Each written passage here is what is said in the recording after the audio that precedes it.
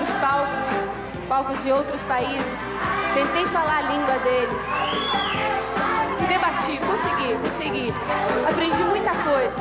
E uma das coisas que eu aprendi é que em cada sorriso que eu via lá de fora, eu me lembrava da luz do sorriso do meu público.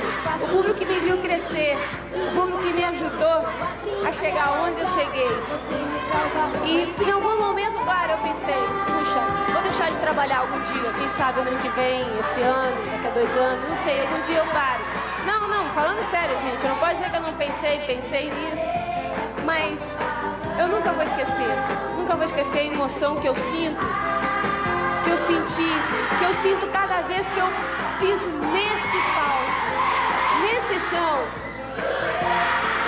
A Marlene me perguntou assim pra mim, assim, olha só, ela falou assim, como é que você está se sentindo em fazer um programa e falar a tua língua? Eu estou me sentindo muito bem, muito feliz.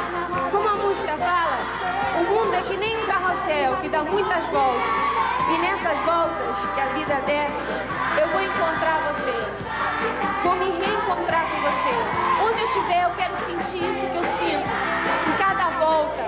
Eu voltei, gente, morrendo de saudade. Graças a Deus eu tô de volta. Obrigada, viu? Obrigada, um bom dia para todos vocês. Com licença, Xu.